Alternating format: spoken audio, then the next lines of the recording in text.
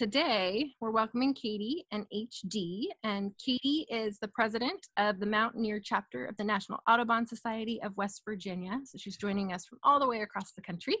We're so happy to have her.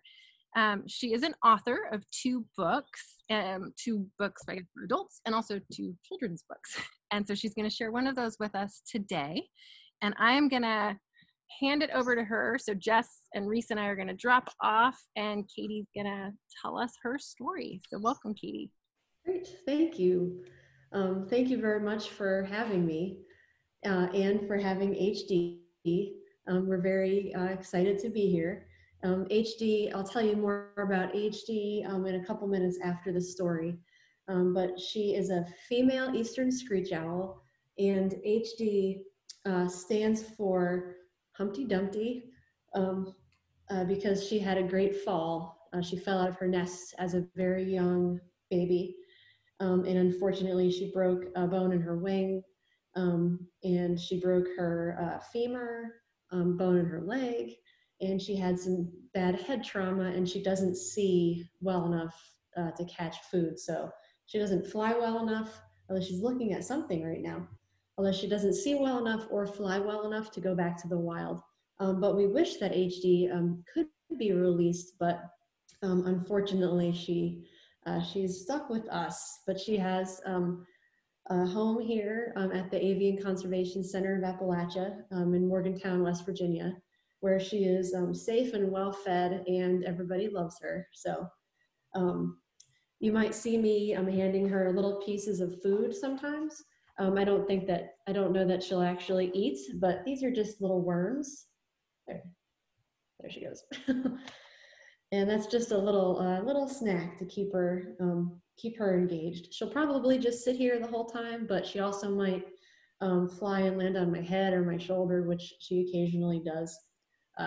But anyway, I'm going to go ahead and read. Like Morgan mentioned, I write books for adults. I have two books for adults, one about cerulean warblers and one about vultures. And then I have two for kids.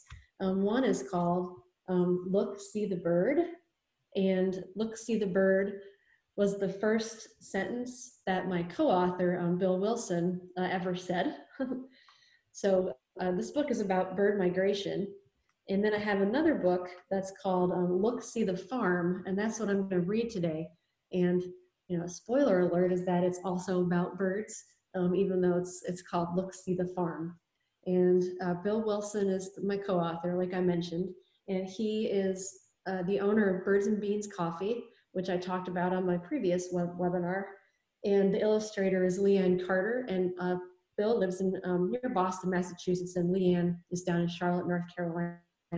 So it was really fun to work on these projects with them. And I don't know if HD has ever heard this story before.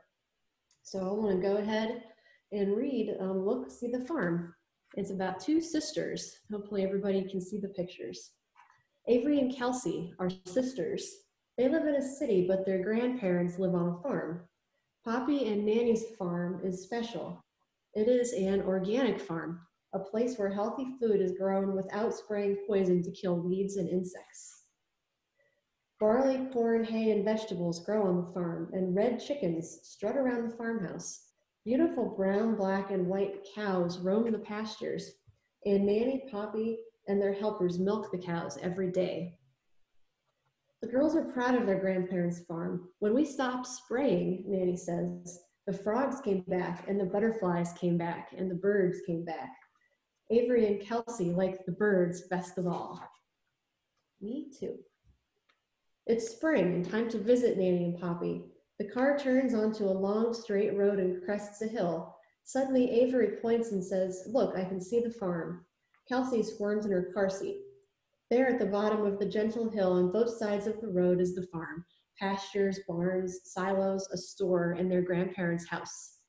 Poppy and Nanny come out to greet them, and they all decide to go for a walk along the pasture to the woods. Avery runs ahead and Kelsey follows behind. Look, Avery says, see the bird, Kelsey?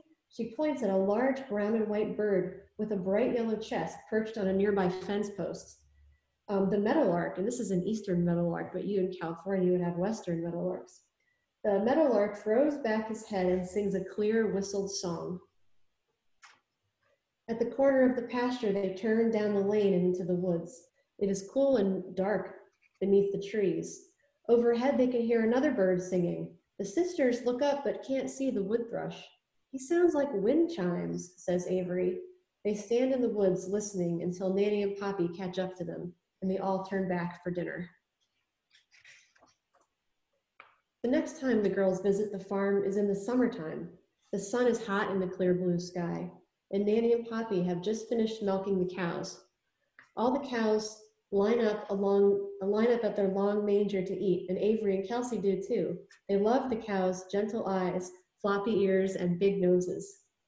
Overhead, tiny birds called barn swallows, you might recognize them, swoop and dive as they catch mosquitoes in their beaks. Kelsey watches as one of the birds flies to a cup-shaped nest attached to a wooden beam above the cows. Look, she says to Avery, see? 3 baby swallowheads peek out of the nest. Avery and Kelsey watch the swallows until they hear a whistle behind them. The girls turn just in time to see 5 northern bob white chicks scooting along after their mother. The quail family slips into the tall grass and disappears. And you'd have California quail out there, Gambel's quail in some parts of the West. Avery tries to teach Kelsey to whistle like a bob white, but Kelsey just laughs and laughs.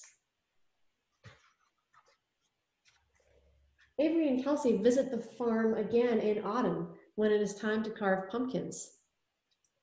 The leaves have turned from green to red, yellow, and brown. They sit on Nanny and Poppy's porch with the round orange pumpkins they picked from the patch next to the house. Mom sits on a rocking chair with their new baby brother, Georgie, while Dad shows them how to carve. A small brown bird with a white stripe over his eyes hops onto the porch railing, bobbing his tail. See the Carolina wren? Dad asks. The girls smile as the bird hops after a spider. The sun sinks lower in the sky and 3 shadows pass over the yard. Avery and Kelsey both look up and see black vultures on their way to a tree at the edge of a pasture where they will spend the night. Vultures clean up dead animals, Mom says. They're important birds, and they're beautiful too, says Avery. Mom smiles and rocks in the chair while the girls carve pumpkins into jack-o'-lanterns. It's one of my favorite birds. Winter has come and a soft snow falls over the farm. Avery, Kelsey, and Georgie are spending the night at Nanny and Poppy's. After dinner, Nanny fills up the bird feeder and the girls watch the birds fly in for seeds. One of the birds is bright red with an orange beak. Wow, says Kelsey. See the red bird, Nanny? Nanny smiles. He's a northern cardinal, she says. He lives here all year. Avery draws a picture of the cardinal while Kelsey and Nanny watch the feeder. Soon it is time to go to sleep, and Avery, Kelsey, and baby Georgie are tucked into their beds. Nanny and Poppy turn off the light, but before they leave the room, Avery notices something perched in a tree just outside the window. Look, she whispers and points. Kelsey sees it and whispers, an owl. It's an eastern screech-owl, Poppy says quietly. They like to eat the mice that live in the barns. Avery and Kelsey stare at the little owl until they fall asleep, dreaming of the birds they will see on the farm. And that's the end. But there are a few questions for kids, for curious kids here at the back, like what does organic mean? According to the U.S. Department of Agriculture, organic crops must be grown without using most types of pesticides, which are poisons used to kill insects, and synthetic fertilizers. And then why are organic farms important? By not using pesticides, organic farms keep our soil healthy and our water free from pollution. And the organic farmers, workers, and their children can stay healthy by not handling dangerous chemicals. And of course, wildlife, such as the birds mentioned in this book, also benefit from the cleaner, healthier, biodiverse environments found on organic farms. And where can we buy organic food? Most grocery stores sell organic products. Some stores may have a section dedicated to organic food, and you can look for a black circle with green and white inside. That's the USDA organic label. And a lot of farmers markets carry organic food too. So I'm going to put this book down here, and I can answer some questions, but I can also tell you for a minute about this beautiful little owl, HD, the eastern screech owl. We mentioned that she fell out of her nest and broke everything. And she was a very small baby, too young to be out of the nest. So since we knew that she was not going to be able to be released back to the wild, we didn't worry about her imprinting on humans. And imprinting is when birds develop an idea of what they are, who their family is. Normally, when a young owl or any young bird comes in, we try very hard to not look at or have too much contact with them because we want them to know that they're owls. But with HD, we didn't really worry about it because we knew that she wasn't going to be able to go back to the wild. So we weren't worried about, there you go, I have that little mouse, buddy. Or that's not a mouse, that was a worm. So we weren't too worried about her getting to like us too much. So she's a very, very nice little owl. In the wild, screech owls, you have western screech owls, which are very similar to eastern screech owls. There also are whiskered screech owls, I think Mexican screech owls. And there are a lot of they're all small owls that are closely related. So screech owls would eat mice. Anything the size of a mouse or smaller could be prey for a screech owl.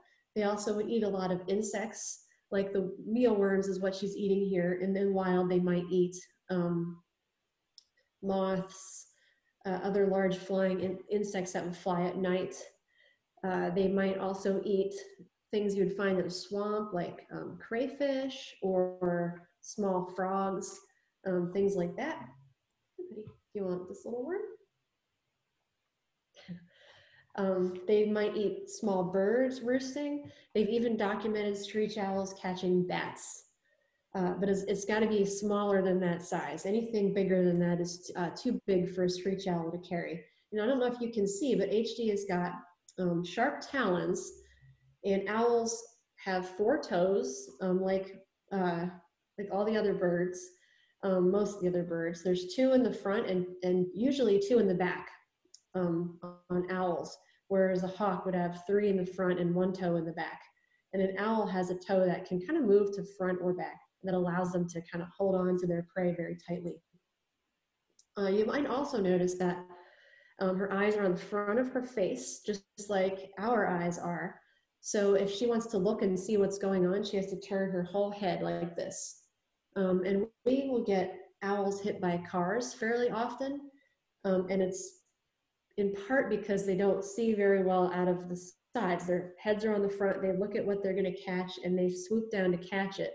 And they don't look both ways when they try to cross the street. Sometimes they get bumped by cars and they get those very big eyes, get injured often. You can see HD's got just huge eyes. She also, you probably can't really see it very well because it's, well, maybe you can see, this is her little beak right here. The beak is small, but they can open their mouths very, very wide, and they can swallow big chunks of food if they want to. They can even swallow, if the mouse is small, they can even swallow the mouse whole. You might have noticed too that she looks just like, do you want more? Do you want another little piece of food? You might notice that she looks just like tree bark. If she was sitting in a tree, you'd have a really difficult time seeing this little owl. I've only seen screech owls in the wild a few times, and they just blend in so well. I've heard them at night more often than I've seen them. These little ear tufts right here, these little feathers, we call them ear tufts, but they're not actually, they don't have anything to do with hearing, and they're not ears. Her ears are actually over on the side of her head, sort of kind of where our ears are next to her eyes. And these are probably for camouflage. They look like little leaves or twigs, and they break up that big round owl face. Screech owls are This is probably the most common color of eastern screech owl that we see in West Virginia, but we also see them in a red or rusty color called, we call this gray morph, and the rusty one we usually call red morph. There's also kind of a brown in between, and they all look a lot like tree bark, and it's very amazing. Screech owls nest in hollow trees, so if you have a dead tree in your yard, you might want to leave it if it's not dangerous to any structures, because owls love to nest in hollow trees, in holes in trees, and so do a lot of other bird species.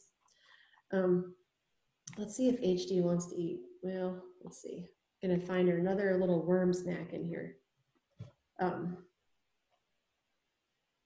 You can also encourage screech owls to nest in a birdhouse. So if you have them, they're pretty big. Usually they're about this big, and the hole has to be big enough for a screech owl to get inside. But you can encourage screech owls to nest right in your yard. They don't need to be in the deep woods. You can have screech owls can be found in backyard habitats as long as there are a few trees. So that's sort of the crash course on screech owls. If anybody had any questions about them, I'm more than happy to answer. Hey, Katie, thanks so much. That was super fun, and it was fun to learn about screech owls. I mean, I've never seen one out here in Point Reyes, but I do know that we have them. We have burrowing owls and great horn and barn owls, and the Solway owl that I always want to see. It's super tiny, but I've never seen that one either. But this is really cool to get to see a screech owl up close. And we will go into some questions. I just want to let you folks know that normally during the Bird Festival, on the Saturday of the Bird Festival, we have a free kids program that's about 4 hours, starting off with some live rescued birds that you get to meet, and do owl palette dissection and all kinds of other games. So if you haven't joined us for the festival before, it's every April, the last weekend, and you can learn more at pointreyesbirdingfestival.org. And we'll also send out some information about that after these webinars are over. This will also be recorded, so you guys can watch it again and again. And then we do have some questions here, and I think we're gonna kick it off with Reese, Morgan's daughter. Go ahead. All right. Remember which question you wanted to ask her? Where do you work? So where do I work? Well, that's kind of a tough question because I work a lot of places. But the place where I spend the most time working is probably with the birds at the Avian Conservation Center of Appalachia, which is a mouthful. We usually say ACCA. It's a nonprofit dedicated to conserving our region's wild birds through research, education, and rehab. So that is where I do spend most of my time, and that's where HD lives. I also work as a writer, and I also work as a teacher, but I don't do teaching full time. I usually just teach a class or so every semester. So I do lots. I kind of do a couple different things. Thank you. Question, which I know the answer to because you told me, but how do you know that HD is a girl? How do you guys know? So that's an excellent question. So she asked, how do we know that HD is a girl? So there's not a very obvious way to tell the difference between the boys and girls, male and female screech owls. The only way to tell for sure is with a DNA blood test. Females are bigger than males, but it's you can't really tell that by looking unless they're sitting right next to each other, which almost doesn't usually happen very often. So to be sure that we know, if we really want to know one of our screech owls is a boy or a girl, we get a little bit of blood and send it out to a laboratory that tells us. So we had HD tested to make sure she's a girl. We have another screech owl that's a male. His name is Randolph. And Randolph, we didn't do the DNA test on Randolph, but he is significantly smaller than HD. So we're fairly certain that he's a male. Nobody knows for sure why the females are larger. There are some different theories. One theory is that, you know, the females, maybe they have to be a little heavier because they're carrying eggs. They're flying around with eggs before they lay the eggs. Or they might need to be heavier to defend a nest from a predator. And Jessica mentioned great horned owls, and screech owls can actually be prey for great horned owls. So great horned owls will actually eat screech owls. And then here in the east, we have barred owls, and I think you might have some barred owls in the west, and they will also eat screech owls. But anyway, a large female maybe could defend a nest. You know, maybe they're catching prey of different sizes if the male and female are different sizes too. But whatever the reason is, it might also be a combination of several of those reasons. But the females are larger, and we know for sure with HD because of the blood test. Also, if one of them lays an egg, only the girls lay eggs. The boys don't lay eggs. So if it lays an egg, you know you got a girl. Thank you. Jess, I'll let you do the Q&A box. Okay. Those are good questions. So along that lines, we have a question. How old is this screech owl? And is she attached to several people or just you? Well, so that's a good question. So HD was hatched in 2018. So she is about 2 years old right now. And again, we've had her most of that time. We weren't sure she was going to survive because she was so young and badly injured when she came in. So she is attached to everybody. She especially, I think she is, I mean, I'm a little, you know, biased. I think that she likes me the best, but she does like most people. I don't think she's met anybody she doesn't like yet. And since she has been around humans since she was so small, she is pretty accustomed to people. She gets a little bit nervous since she hasn't been doing this for you know, many years yet. She does get a little bit nervous around a large crowd of people. She would rather be with a few people. You know, I get nervous around big crowds too, right? I mean, it's probably pretty common. She also, since she doesn't see all that well, we think that might have something to do with it too. But she likes everybody. But I definitely spent a lot of time with her when she was really small. It sounds like there's some interest about how you found the owl, and maybe talk about like what the rescue, kind of what, we have a rescue place out here called the Sonoma Bird Rescue. That's who brings our live bird ambassadors, but maybe you could share a little bit about how HD was found and then what your organization does to help these birds. Well, the story, and we don't always get the whole story. So we're on the same property as a veterinary hospital, Cheat Lake Animal Hospital, which is a 24-hour veterinary hospital. And we kind of built some enclosures and some space elsewhere on the property, but all the birds come through the veterinary clinic, which is super convenient, and it's open 24 hours, so people can drop birds off whenever they find them. And we have people fill out a form, but we don't always get the entire story.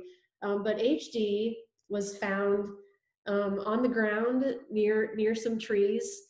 The people said that they looked around and couldn't figure out where she could have come from. I mean, she couldn't have gotten far, so she must have just fallen out from wherever, you know, they must have been nesting in the tree that she was right underneath. But she needed to come in. Baby birds, you know, we usually, if it's a healthy baby bird, and it's got most of its feathers and it's hopping around on the ground, you want to leave it alone because it's a fledgling and they are supposed to be out hopping around before they can fly very well. We get people every spring who pick up healthy fledglings and bring them in, and we try to send them back because the parents are still taking care of them. However, if the bird is out of a nest and, you know, doesn't have feathers or doesn't have many feathers or is obviously injured, if it's injured, it needs to come and see. Where are you gonna go? It needs to come and see somebody. So this bird was obviously injured. I mean, she was very, very small. She didn't really have feathers yet. She had fluffy down feathers, and she couldn't stand when she first came in because she had that broken leg. So So they brought her in, and she was just this little tiny, adorable, gray fluff that couldn't stand up, and held her eyes, squeezed her eyes shut like she was in pain. So she was on antibiotics and pain medication for a while when she was a baby, and we had to convince her to eat, cut her food up in little tiny pieces, and convince her to eat. So that's her story. And I mean, we're lucky that she she took considerable effort, but it's totally worth it because she's such an amazing little owl. And we're really lucky that we are able to keep her. That's great. So you just brought up a point about how you had to cut up her food, and you've been feeding her little worms right now, but it looks like someone says, well, what do you feed her since she can't hunt? Well, we feed her these little mealworms, and we also feed her, there's also some mice in here, pieces of mice. So she gets, oh, where are you going, little buddy? Oh, HD, where are you going? HD thought, I will land on that chair. So she eats about one mouse a day, or something the size of a mouse. A mouse or a baby rat, and we get them dead. They're frozen and dead. She eats worms also. So there's 2 days a week where she gets some worms too. They would eat a lot of insects in the wild. And then 1 day a week she gets a dead chick, a dead chicken chick or a dead quail chick. And those are a little bit big, so she usually eats about half of it and saves the rest for later in the corner. So she eats everything. The mealworms are alive, but the rest of the stuff she eats is dead. Great. We have 2 more questions. Remember, this is your last chance to ask some questions here, folks, in the Q&A, but HD is getting a little rowdy, so we won't have time to read her second book, but thanks for asking. You could probably find that on her website at katiefallon.com. Mm-hmm. Yep. So you can find it there. She's also our keynote speaker for next year. She's going to come and talk to us about turkey vultures, and maybe she'll do another youth program. So stay tuned for that for next year.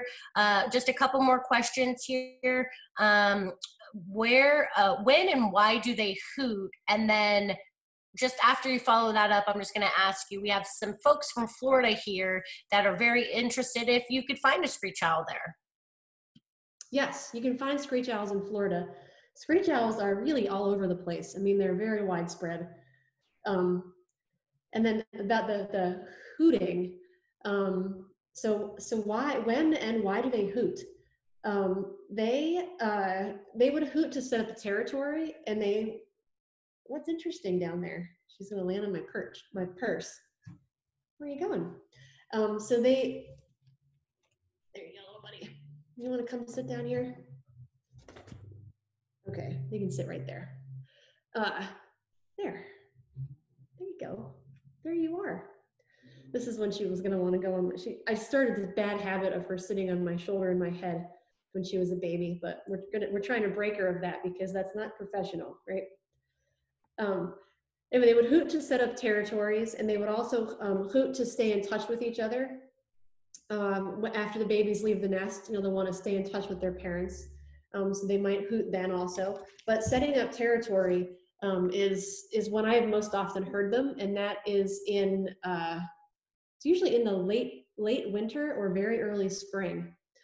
And actually, what I can pull up here now that I'm sitting here, and I've got this will only take me a second, but I bet I can see now that I said screech owls live in Florida. I want to make sure that I'm right.